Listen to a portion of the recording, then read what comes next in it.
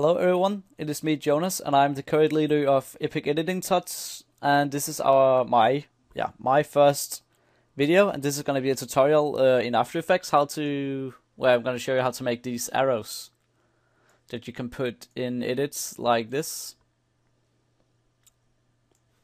Okay, so let's just get straight into it and create a new project and a new composition. And be sure to make it this frame rate. First off, you need to click the text tool and click somewhere on the layer. And for this, I'm using Typography Pro extra bold. Just make a X and place it somewhere on the screen. Then take the mask tool and mask it out like this. Gonna do this real fast. As you can see, I did this mask and it is pretty good. It is a little bit bad, but this needs to go fast. Then you can just move it over to the side of your picture or image, or what the fuck you will call it. Then you click on your X and click T to get opacity, and then you zoom a little bit in here, otherwise it would be pretty hard. Okay, then you keyframe right here, go to 20 frames, get the opacity to 0. Oh shit. Oh, what the fuck? There we go. And you don't need to have both selected. I just failed that.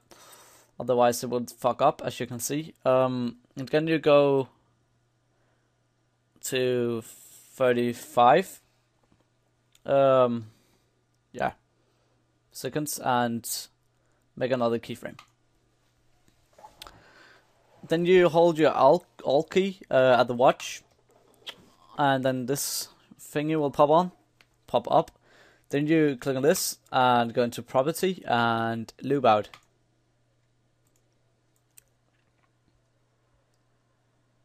Shit. What the fuck? This needs to be at 100. So now when we hit this keyframe, it will pop up again and it will keep looping. So we made our first arrow pop at the start, as you noticed. No, first highlight all of these and easy ease them. Right click and keyframe assist and easy ease. This will make it like more smooth.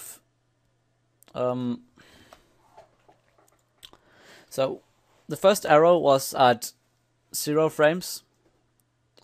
Well, and I'm gonna set the next arrow that will pop up in front, and the 5 keyframe.